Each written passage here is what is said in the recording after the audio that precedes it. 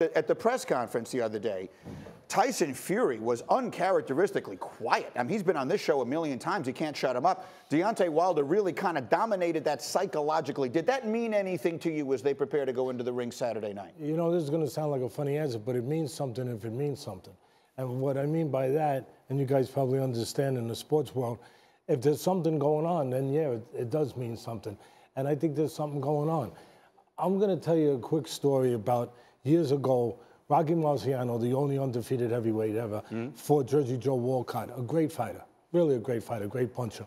And he fought him for the title. It was the 13th round back in the days when it was 15-round fights. And Walcott's winning. He can't lose except by knockout. He's way ahead on the scorecards. He gets knocked out in the 13th round, way ahead. He gets knocked out in the 13th round. He loses. Now there's the rematch. Rematch is over here too, right? There's the rematch. And he told a good friend of mine, Don Shargan, who was a great promoter. He's not with us anymore, God bless him. And he told him what happened, because in the rematch, he got knocked out in one round. And everyone thought going into that fight that it was the Jersey Joe would probably win. He was winning easy, and he got caught, you know, and he would be able to correct that mistake, and he'd win easy.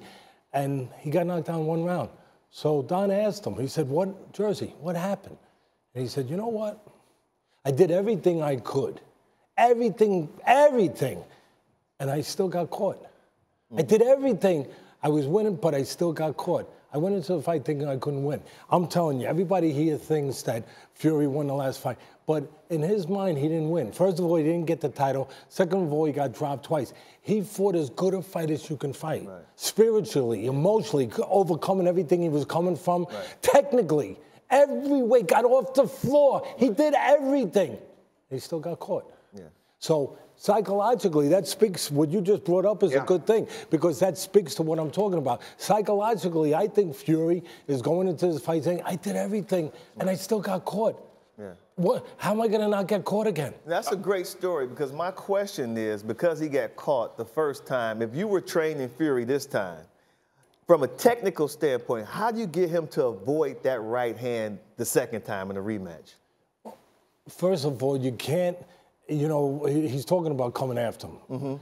I don't know if that's just talk or if he's heavy, and that's kamikaze. Okay. Because if he's really doing that, you know, then he just wants to get it over with. Right. Maybe he gets lucky, but it's not the right way to go. The right way to go is to box, like he was doing. Yeah. And the thing with the punch is, yeah, he's got the power. There's no doubt about it. Wilder might be the hardest punch ever in the history of the heavyweight division. That's what kind of punch he is. Okay.